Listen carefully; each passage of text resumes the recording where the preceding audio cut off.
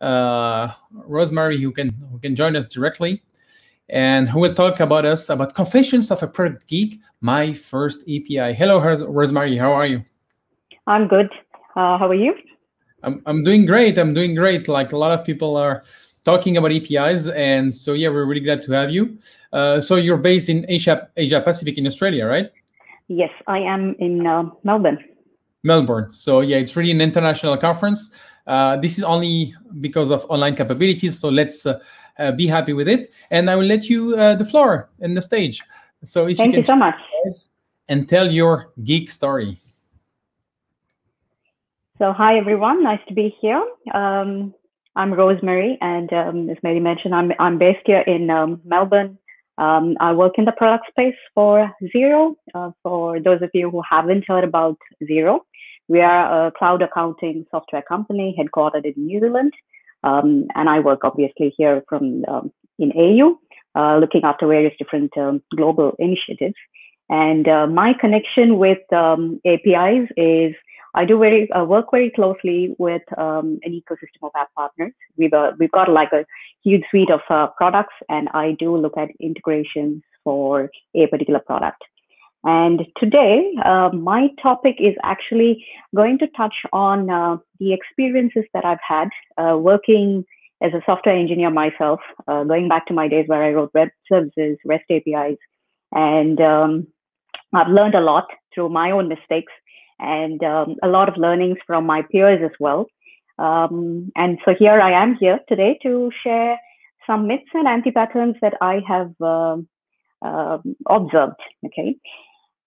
So let me start. Some background about myself. I do have a strong engineering background, primarily in Java, and then moved into mobile technologies, and then ended up doing some research while I also worked.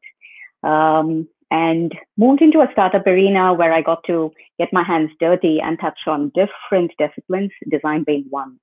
And eventually, here I am in the product space.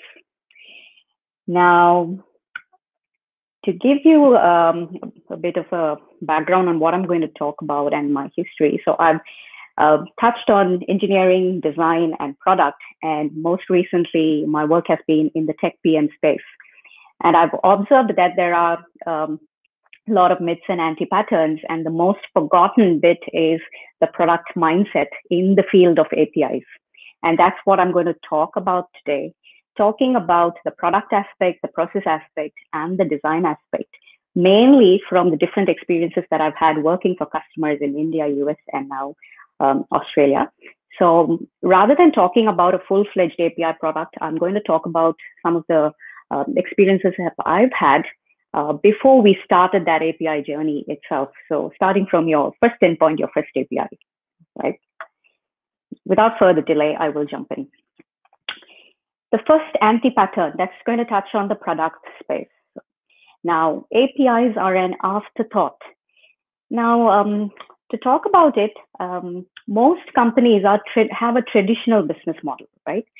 We've never thought about APIs, and that's how I started my career as well.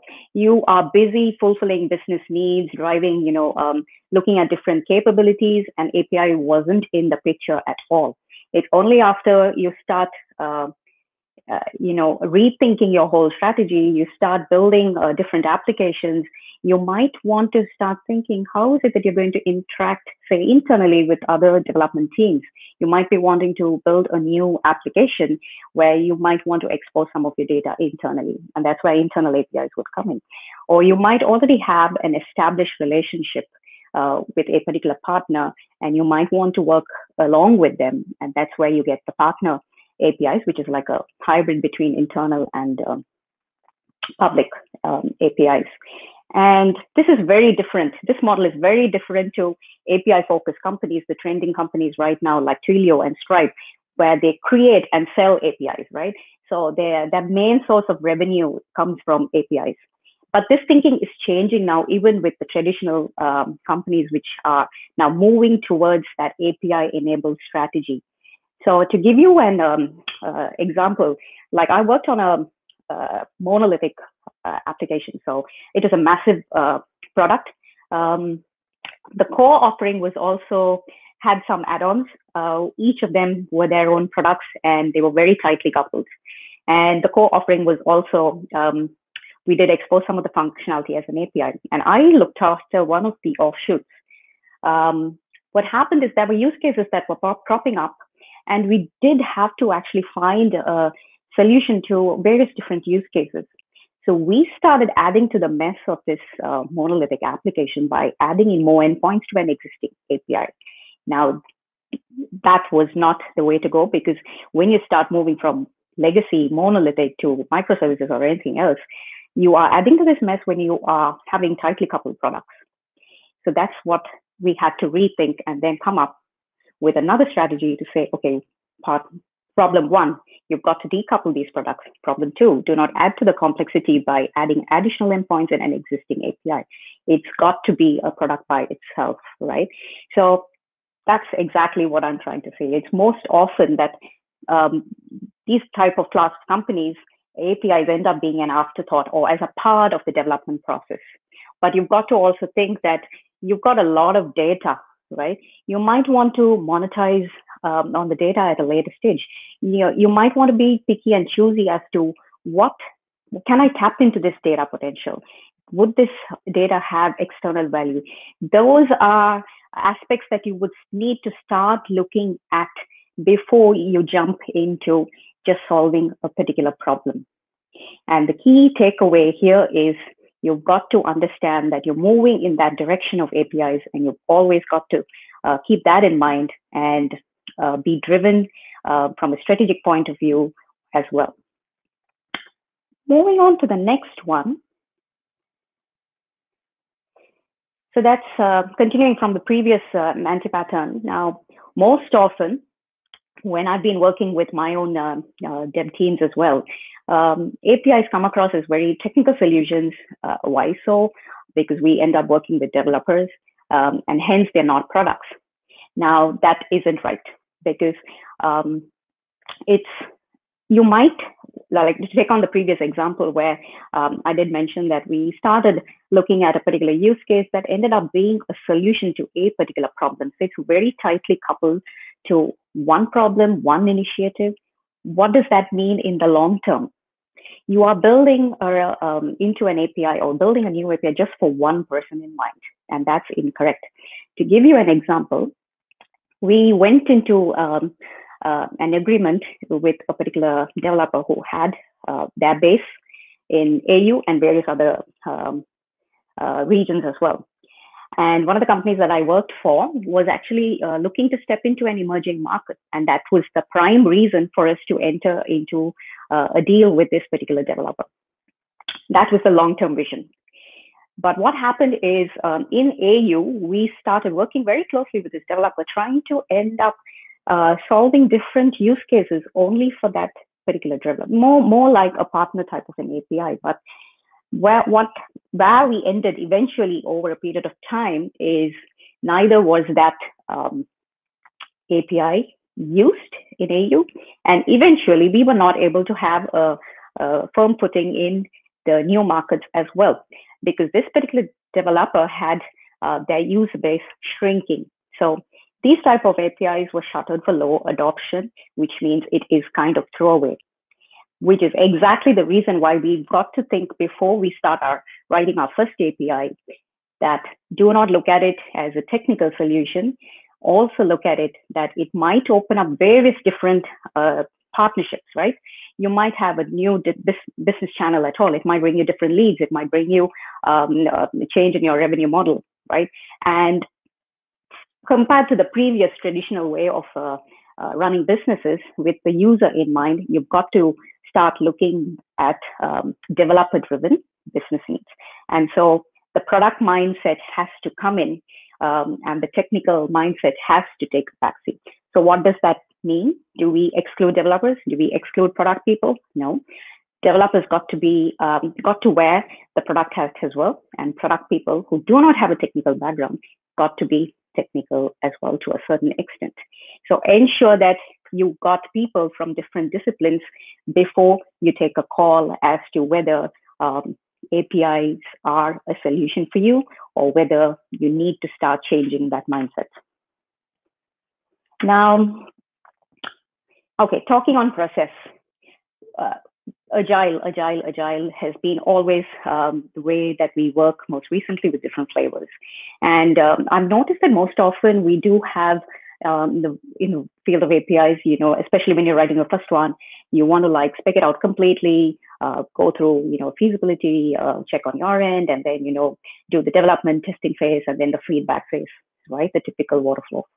We do not have to do that, right? You've got to keep in mind that innovation demands agility, and that comes to collective ownership. API development can also be agile. And what do I mean by this? Because you may want to change your process, the way you do it. So to give you an example, let's say you're working with on internal APIs, right? So when I say internal APIs, your own company, you might be wanting to build an internal API just for other development teams. Now, how can you be agile in that context? Do not invest too much in a process, but have something more lightweight. Build a POC, write your own client, maybe test it out, or try and get the internal consumer to actually start using those APIs, right? But do it differently. Don't have documentation. See them write their own client. Observe whether it's clear to them. That's a way where you can get feedback without actually teaching them and having documentation. But this is going to work well only for internal. And eventually you'll change that model. But when it comes to public APIs, partner APIs, your approach is going to be different. You've got to have that collaborative way of thinking. You've got to ensure that you spec it all out together. You have that contract, but get it out early, right? Things like OpenAPI helps you to actually have that spec out early, the contract established early. Think about what protocols, design that together. Ensure you're talking about different environments that you want to have, simulated environments that you will want to test it out. Do that so that you bring that same agile process into when you're talking about APIs as well. And so what is key here is keep in mind that you've got to have that API first approach and look at options that will work best for you. Okay, this is quite interesting because the previous topic was also about automation. So I'm going to touch on a little bit here. So what exactly is the problem here? Most companies are trying to leverage off artificial intelligence, so machine learning and NLP and everything else. But how does that fit into APIs? Most often we think that they're not complementary. They don't go hand in hand. But where can we use them? So let me give you an example, especially in the field that I work in for compliance. You've got to be choosy about which dev partners you enter into an agreement with for various compliance reasons. So you do have a security assessment. You've got like certification requirements, which come in from different regulated bodies. So what happens is when you're signing off with them and you have this integration going, you go through this process, all good, you know how many calls they have, are they going to make, what their use cases are. But what happens a year later? You have absolutely no clue at all because you might see a change in their usage pattern, right? And you do not know whether is that legitimate, is that not legitimate?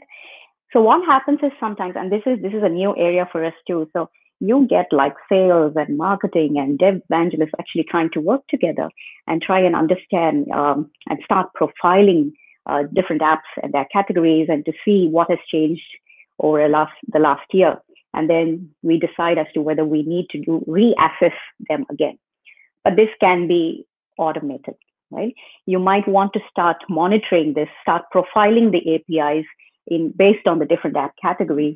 And then this will help you understand and do some pattern recognition. And that's where ML can help.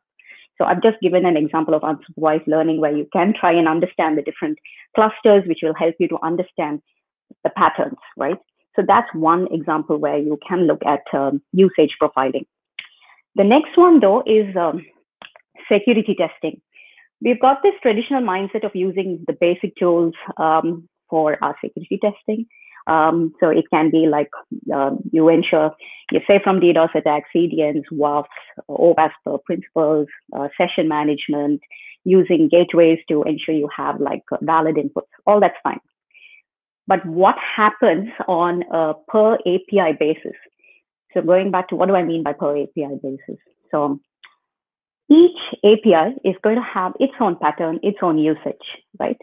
And hackers could always come and there are different loopholes to actually hack those APIs based on their usage patterns, based on who calls them in different loopholes.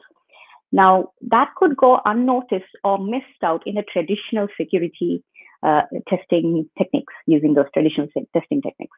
But that's where AI comes in. So now you can leverage off tools where you will actually be able to say, understand the traffic, understand what the good traffic is, understand what the bad traffic is, try and predict, try and figure out if there anomalous activity, right? And then maybe you could block the traffic. You keep constantly learning, right? Tools like Ping Intelligence, all that would help you, right? Decoy APIs can be implemented so that you understand what is happening. Keep tabs on what is being blocked. All these are examples where you can leverage off the capabilities that you can get from AI, right? So you've got to keep in mind that you might want to have these inbuilt. You might want to use tools from external providers. It all comes down to what is the best solution for you. So keep in mind that AI is still applicable in this context. Okay.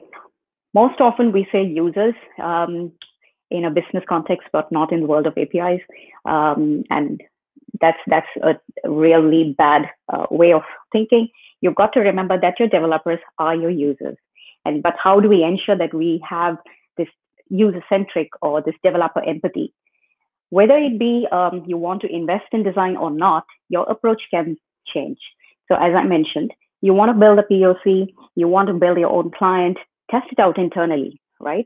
Get that feedback and engage constantly with your developers so that you know that you are across everything as well as they would be able to ensure that their process of working and API development goes smoothly too, right? But it's different. It's going to be a different set of tools, and the communication is also going to be key. As we heard in one of the talks, it's just not coding, it's also the communication.